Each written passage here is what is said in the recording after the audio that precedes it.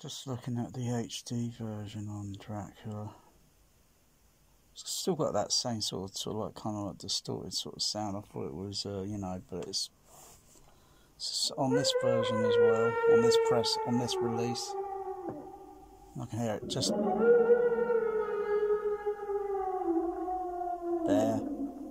there, sort of sort of edgy, subtle distorting sound, but doesn't bother me. That's a kind of laser effect that, with smoke. That effect has been probably used in Star Trek The Motion Picture, Final Countdown, Octopussy, I think. maybe a few other films that I've probably not noticed.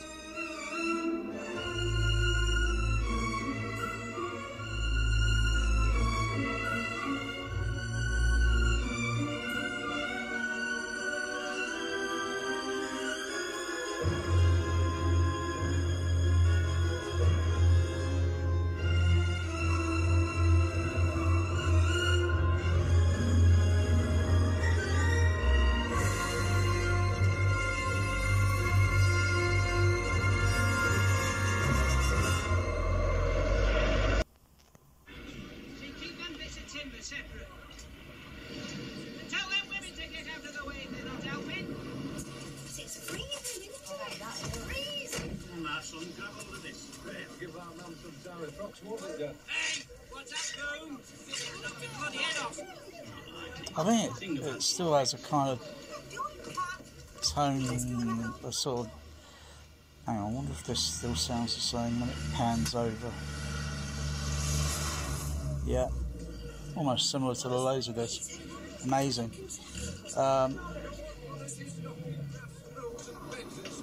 Because it's only a Dolby Stereo version, 4T4.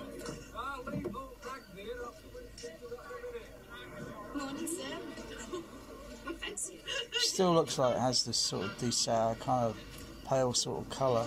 Sorry, no one allowed on board. I've got business on board. What sort of business? I'm a solicitor, Jonathan Harker, and I've been on the road all night from London. It's all right, let him pass. Dialogue pan up there. Maybe another dialogue pan over to the stage right later. Nice bit of voicing around. The man we represented in the purchase of Carfax other people moving around voicing and motion sound. Stupid of me, is he safe? Forgotten all this. Who? Dracula? Oh yes, he's the only one who is. Young Mina found him on the beach last night and we took him to Carfax. As for the rest of the crew, look, ship's log will tell us. Right, swing them across, Harry. Excuse me, is all this cargo that counts? Well, there's more down below, but the rest of the crates broke up on them rocks. Filled up with some kind of dirt. Dirt? What for? Whatever it is, I'll take it. I'll put it on me wagon. You can't do that, Renfield. The Count's not here to sign for him, and they stay here until he comes round himself. I'm sorry, Harbour Master, but the rights of the shipowner are already completely sacrificed since the tiller of this vessel is held in a dead hand. Now, where's the rest of Dracula's baggage? I'd like to inspect that as well. Come this way. Harker, you sold me house right out from under me, and you sold that poor old Count a right bill of goods with your fancy silver tongue. Renfield. I've half a mind to tell Dracula he'd been took good. Mr. Renfield, I wonder if I could impose looks a little bit more colourful there. I think this might be a slightly enhanced version. Because it looks a bit, it just kind of looks a fraction sort of kind of desaturated of colour a little bit. Even though I had the colour sort of like turned up quite a bit. Not sure where the colour settings are on this. Let's see where the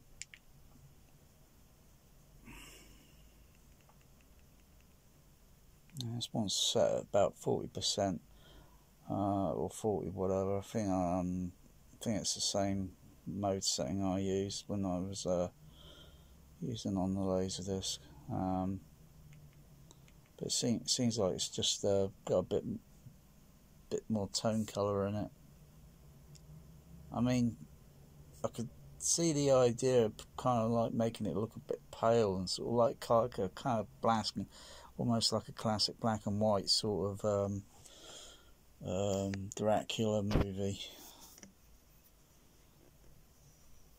It's like this scene here. It doesn't have too much colour in the laserdisc. It's kind of very palish.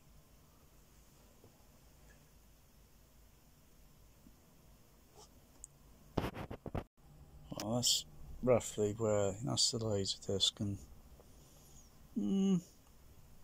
it's just a fraction. But then the other version could be the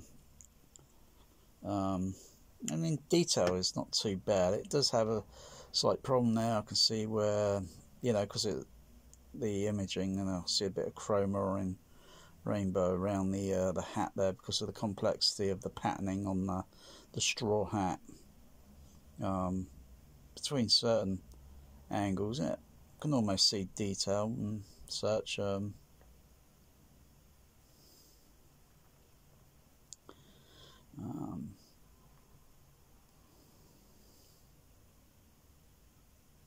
Yeah, it just looks a bit kind of pale there suddenly. It's very kind of, it's like a very mildish there. And it cuts to the next scene and it sort of goes kind of very pale. Let's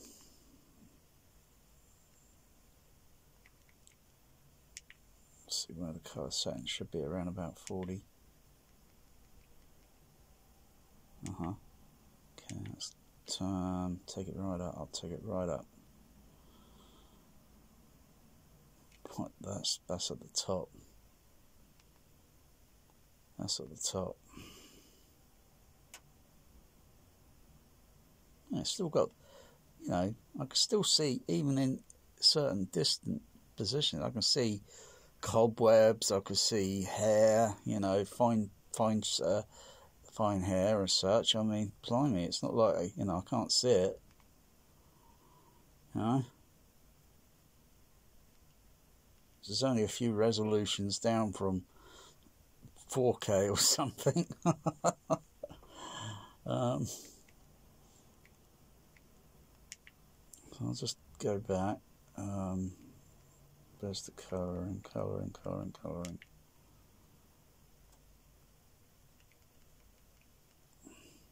take that back down to whoopsies. Turn it right back down. Down there. I'll leave it at that 41. I'm gonna not split hairs on that. So that's the HD version again. Yeah, looking around the hat, the straw hat, and you know, the patterning there, it stays all very stable. It doesn't kind of like make any strange flicker effect. And yeah, it's just a little bit of tone of colour there and such, and when it cuts to the next scene, it'll still kind of maintain a bit of colour there, see. Shades of tint of blue in the background, very faint greens and such, and you know, it's got those sort of tones, so that with the sun near the end, those sort of bright colours on the sun.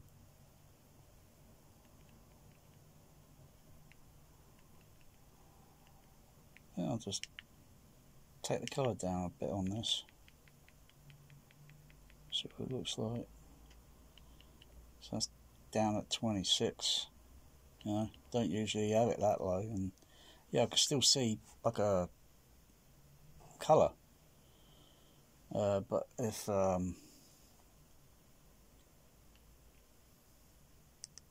and just take the colour up.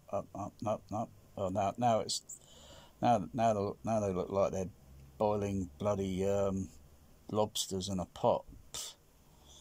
You know what I mean?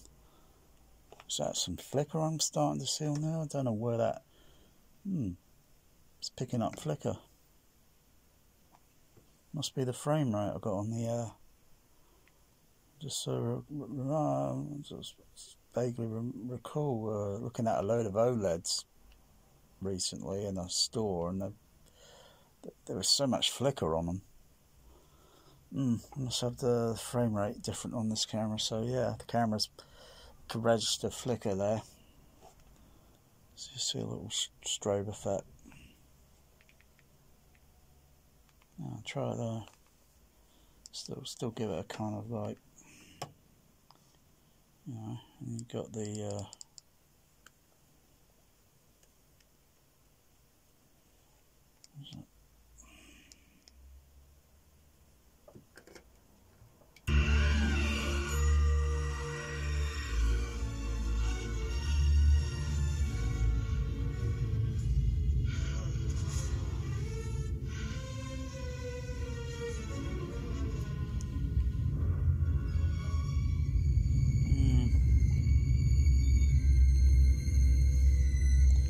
because I never saw it 35mm at the cinema, so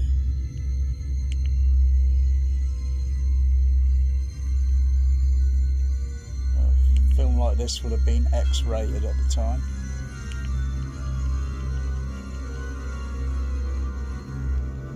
X or R-rated.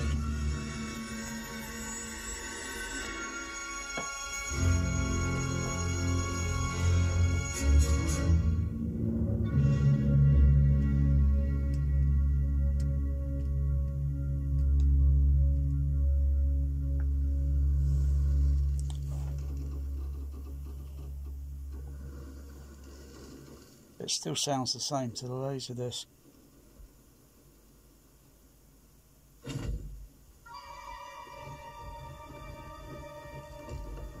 Of course, you've got the options of analog audio and the PCM, and there are slight differences between the two in the way the sound is modulating on the analog to how it's modulating on the pulse code modulation.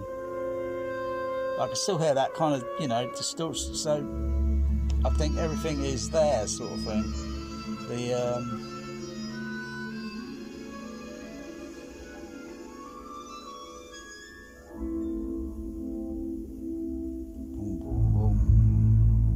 I can still feel the bass, but yeah, it sort of seems the same. If I had to do a rigorous test or check-in with the Spectrum lab, and getting the levels to be all, oh, that doesn't look right there. Something there on the sails. It looks a little bit iffy there. Not sure what was going on there. Let me back that up. It's a little bit iffy there.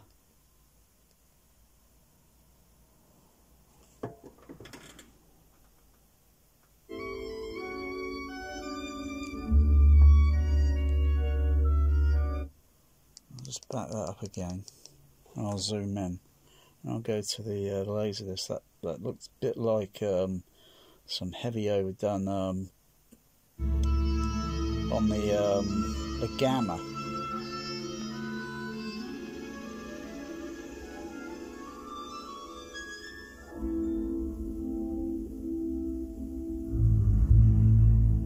I'll be curious if I see the same blemish marks or anything, but you know, if I saw the same blemish, yeah, right.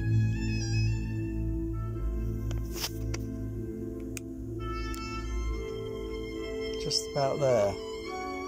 There's sort of like strange patches, marks. It's difficult to get the, yeah, it's difficult to get the light bloody focus on the thing. Just back it up again, pause the video set. Okay, so if I pause it and zoom in, just where around about here where I'm pointing up here, if anyone's got this transfer or what, it looks heavy on the gamma. It doesn't look right. Just doesn't look right. It looks processed digitally, really overdone. Put the laserdisc on. Okay, that's the laserdisc. It's coming round at the angle. I can see it like there's a shadowing or such, but on the other transfer, it looked patchy. It looked like, you know, the whatever levels, you know, it's not like it's totally bad transfer. You know, you got to really keep your eye on these things if you're doing something to get it looking like film. So you pinch yourself and you think, wow, I can still see scratch marks and things like, you know, and dirt and such, and it still looks like I'm watching film. And you could just play it over and over and over, and it ain't going to wear, it ain't going to stretch, bend, or it's going to get melted in the film gate if it gets jammed. The only thing that happens is the disc gets scratched in a certain way, and it just won't play on a certain player. Then you got to buy another player just so the disc will play, if you know what I mean. If it's really bad scratch, it just won't play, period, and you got to buy another pressing. But you know, this is the laserdisc.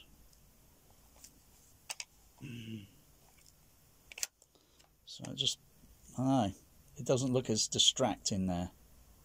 It doesn't look as distracting as it did on the, because, you know, I know what to look for, and then suddenly I could see something that just looks a bit, whoa, a bit out of place.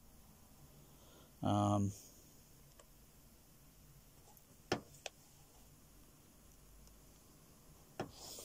back to the HD. So it looks distracting there on the HD. Who's doing the transfers? I don't know.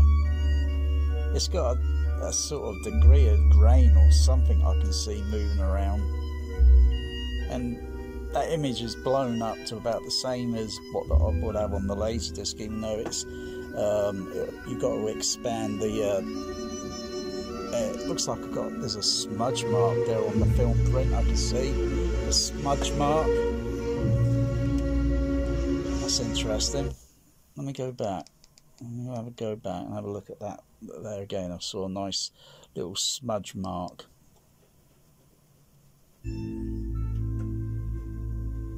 As well as little bits of dirt in certain areas. That I can see a bit of dirt up there. It's just not moving around too much.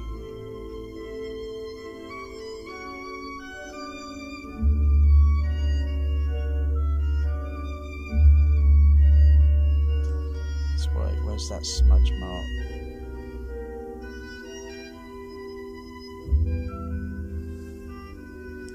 There, right about there.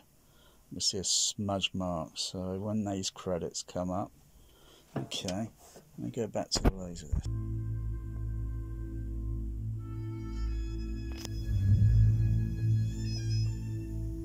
So that's the laser disc again.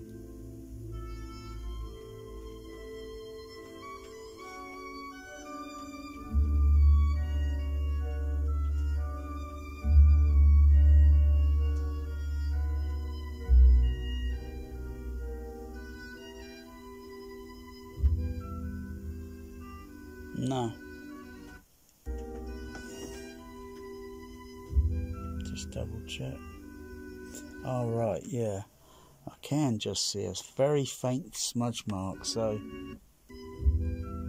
But it's very faint. What about the other scratch marks I can see?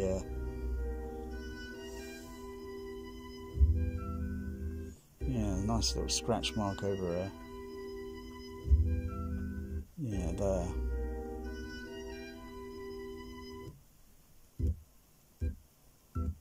Yeah, gotcha. That's it. I'll back that up. Yeah, nice little scratch mark there. Wonder if it's on the so just before those credits.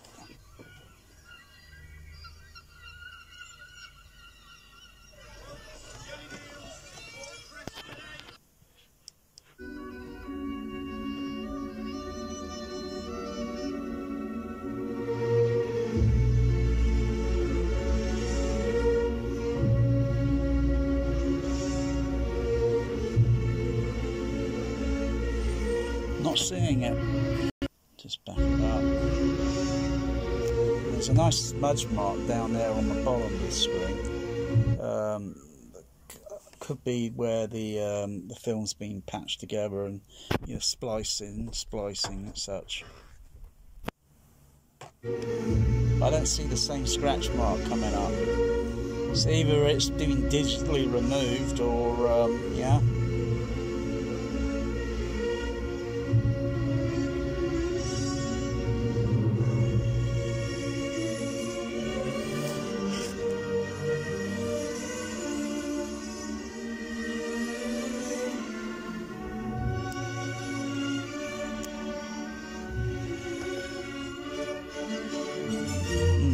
What's this here I can see? Well, that is some bloody right up here in the corner.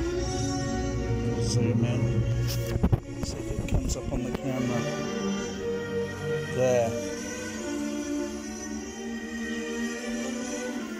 See that? What the heck is going on there, I would say?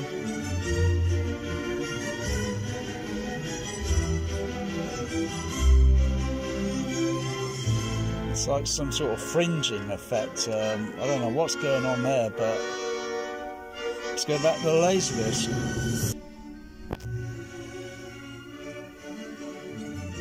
No, I'm not seeing it on this. Not seeing it on the laserdisc. But there was some pretty bad. Oh, hang on, hold on, stop the music, hold on. Because this is low def, I can see something very faint, but it's not, because it hasn't got the high definition or such, but I can see something kind of circulating around up in this top corner. Up here I can see something just, oh, it's very subtle.